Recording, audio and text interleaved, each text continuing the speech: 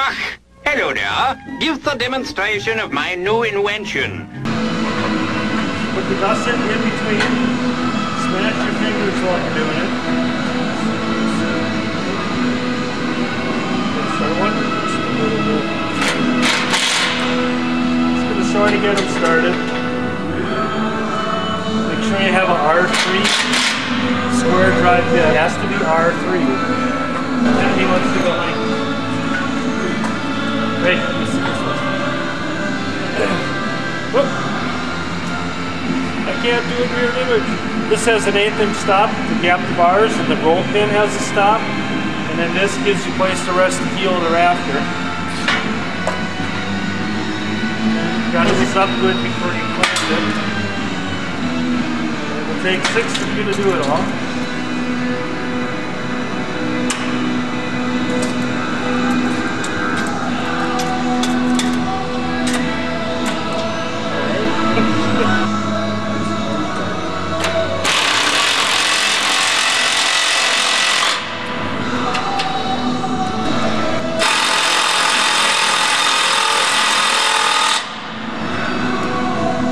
That's the jig for splicing the bars together.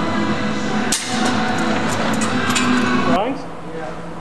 What does page 6 look like?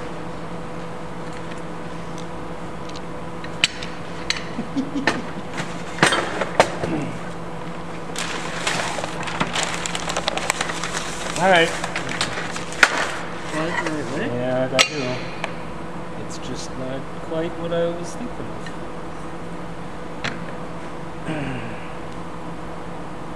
I'm gonna catch off for some of this.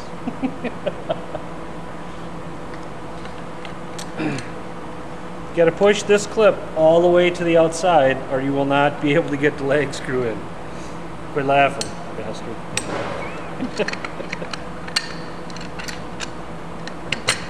And do this fast, we have no budget.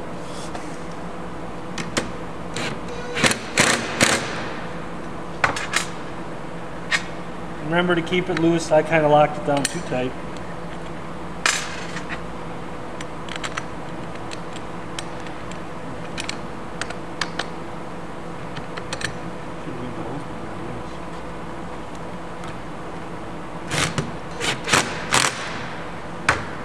So if I did it right, you'd be able to move this around, but you get the idea. You're located right, and you can adjust for horizontal when you need to.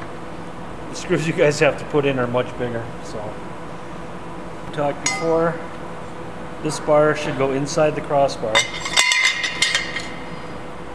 You'll have to center it, but you want it to be kind of an assembly. And then that way, you can put it in the hole for the rafter. Easy. And then catch the notch on it.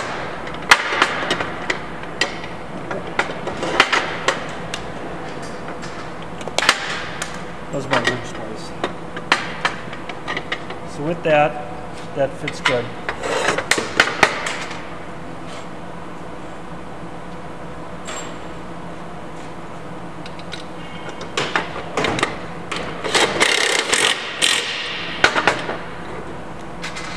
It's bolting this plate so it can't fall back out.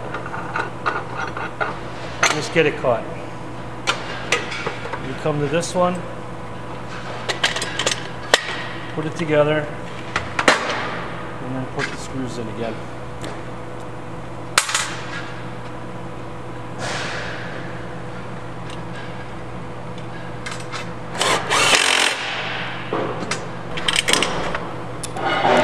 Yes, I know you'll complain about that. I'm sorry.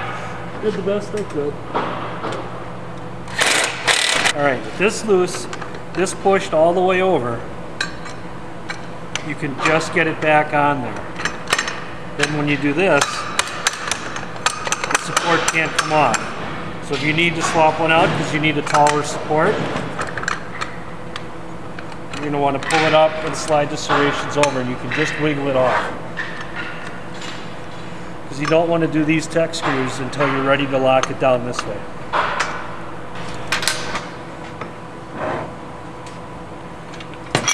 You bring the frame to the clip. you're going to need this plate and there.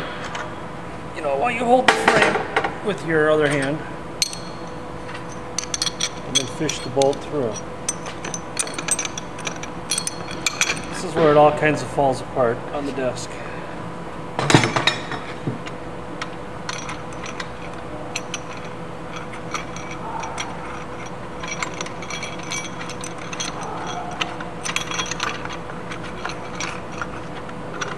And yeah, it's harder than I thought it would be.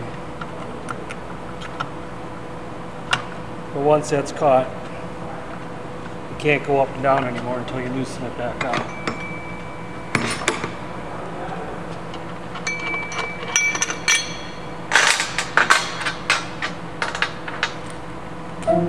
Let's all go to the lobby. Let's all go to the lobby. Let's all go to the lobby to get ourselves a treat.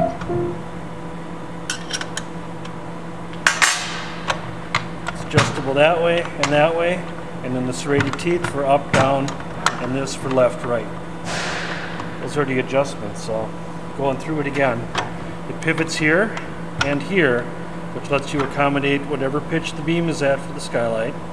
And you can go this way for tolerance and clip location, and up and down and sideways on the serrations for left and right tolerance.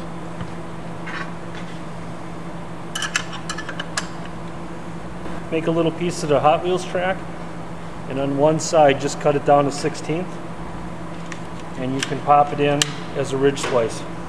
Other than that, the orange track should be continuous from apex down to the curb.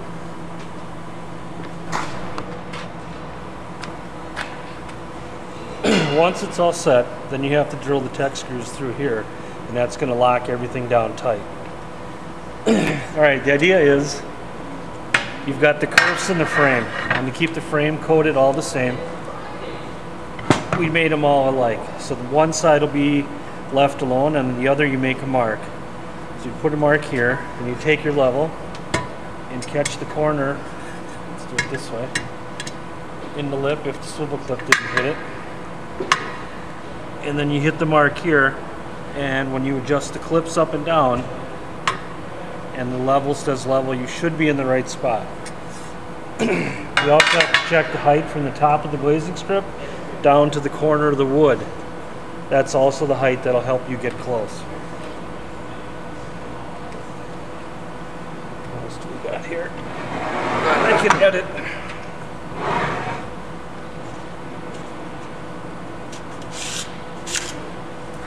This is the plastic track, comes in a 47-foot roll. If you just push it into the screw, it'll get caught. You gotta kind of hook it underneath.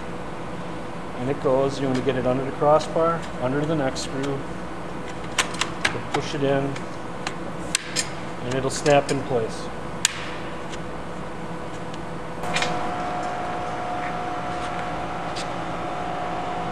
These are the splice screws, and you can see it's got a square drive, and you want an R-3 bit to drive them. Other bits strip it out.